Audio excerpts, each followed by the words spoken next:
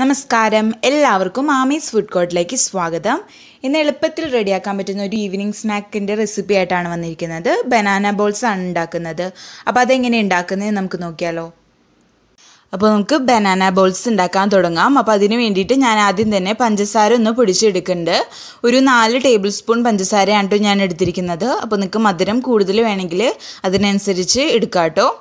ഇനി ഇതിലേക്ക് ഒരു 3 ഏലക്കായും കൂടി ചേർത്ത് കൊടുക്കുന്നുണ്ട്. എന്നിട്ട് ഇത് നല്ല പോലെ പൊടിച്ചു കൊണ്ടുവരാം. അപ്പോൾ ഇതാ പഞ്ചസാര ഞാൻ നല്ല പോലെ പൊടിച്ചു കൊണ്ടുവന്നിട്ടുണ്ട്. ഇനി ഇത് ഒരു ബൗളിലേക്ക് നമുക്ക് മാറ്റാം. എന്നിട്ട് അത് നമുക്ക് മാറ്റി വയ്ക്കാം.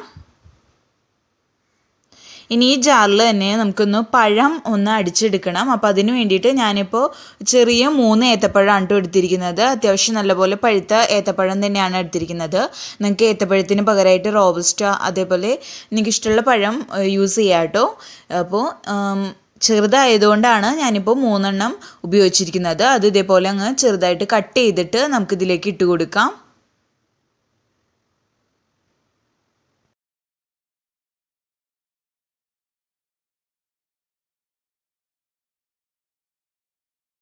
പഴം ഞാൻ ഇതേപോലെ എല്ലാവരും കട്ട് ചെയ്തെടുത്തിട്ടുണ്ട്. ഇനി ഇത് നമുക്ക് നല്ല പോലെ അരച്ച് കൊണ്ടുവരാം.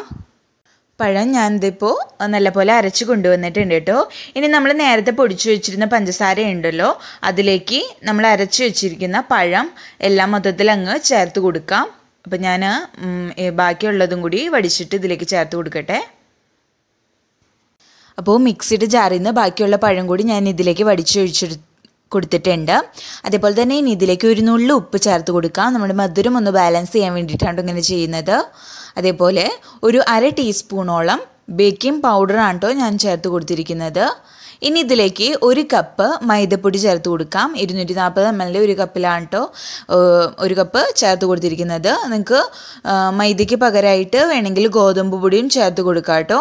അപ്പോൾ ഇത് നല്ല പോലെ നമ്മൾ ഇനി മിക്സ് ചെയ്തെടുക്കണം. നിങ്ങൾക്ക് കൈ വെച്ചിട്ട് ചെയ്യുകയാണെങ്കിൽ ഒട്ടും കട്ടകളില്ലാതെ തന്നെ നല്ല പോലെ മിക്സ് ചെയ്തെടുക്കാം. അപ്പോൾ ഞാൻ ഇനി ഇതിലേക്ക് ഒട്ടും തന്നെ വെള്ളം ചേർക്കുന്നില്ല. ഈ പഴത്തിൻ്റെ ആ നനവിൽ തന്നെ നമുക്കിത് നല്ലപോലെ മിക്സായി കിട്ടും. ഒരുപാട് ലൂസായിട്ട് പോവാണെന്ന് തോന്നുകയാണെങ്കിൽ കുറച്ചും കൂടി പൊടി ചേർത്ത് കൊടുക്കാം. ഇപ്പം ഞാനൊരു 3 പഴമാണല്ലോ എടുത്തിരുന്നത്. അതിന് ഈ ഒരു കപ്പ്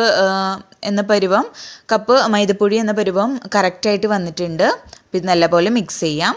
ഇപ്പോൾ ദാ ഞാൻ ഇത് നല്ലപോലെ മിക്സ് ചെയ്തെടുത്തിട്ടുണ്ട്. ഈ ഒരു പരുവത്തിലാണ് കേട്ടോ ഞാൻ മിക്സ് ചെയ്തെടുത്തിരിക്കുന്നത്.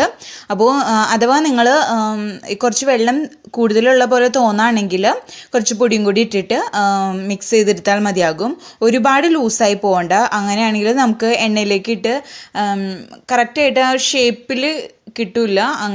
അത് ശ്രദ്ധിച്ചാൽ മതിയാകും. അപ്പോൾ ഈ ഒരു പരുവത്തിൽ ഇത്ര ഒരു തിക്നെസ്സിൽ ഒരുപാട് കട്ടി കൂടുകയും വേണ്ട കുറയുകയും വേണ്ട, ആ ഒരു പരുവത്തിൽ എടുക്കാം. ഇനി നമുക്കിത് ഫ്രൈ ചെയ്തെടുക്കാം കേട്ടോ.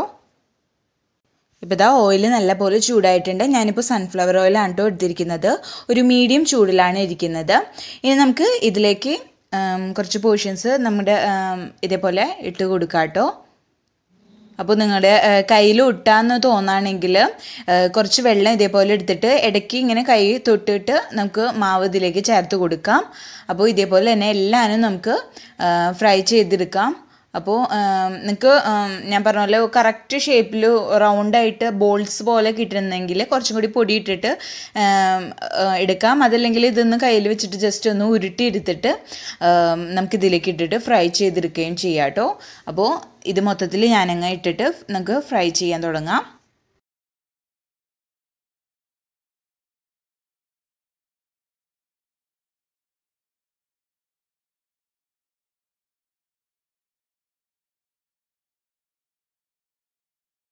ഇപ്പോൾ ഇതാ നമ്മുടെ ബനാന ബോൾസ് നല്ലപോലെ ഫ്രൈ ആയിട്ട് വന്നിട്ടുണ്ട്. നമുക്കിത് അങ്ങ് കോരിയെടുക്കാം. അപ്പോൾ നമ്മൾ ഫ്രൈ ചെയ്യുന്ന സമയത്ത് ഓയിലിൻ്റെ ചൂട് മീഡിയം ആയിരിക്കണം. അതിനുശേഷം നമ്മൾ ഒരു മീഡിയം ടു ലോ ഫ്ലെയിമിൽ വെച്ചിട്ട് അത് വറുത്തെടുക്കാം. അതില്ലെങ്കിൽ പുറം മാത്രം അങ്ങ് കരിഞ്ഞിട്ട് ഉള്ളിൽ അങ്ങ് വേകാതിരിക്കും. അപ്പോൾ അത് ശ്രദ്ധിക്കുക. അപ്പോൾ ഇതേപോലെ തന്നെ നമുക്ക് എല്ലാനും ഫ്രൈ ചെയ്തെടുക്കാം.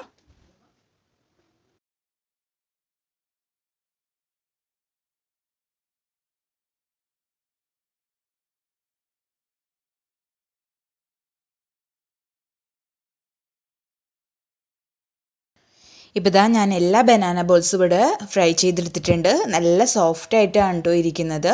എന്താ ഇപ്പോൾ തന്നെ പ്രസ് ചെയ്താൽ അറിയാം. അപ്പോൾ എളുപ്പമാണ്, അതേപോലെ തന്നെ നല്ല ടേസ്റ്റി ആയിട്ടാണ് ഈ ബനാന ബോൾസ് ഇരിക്കുന്നത്.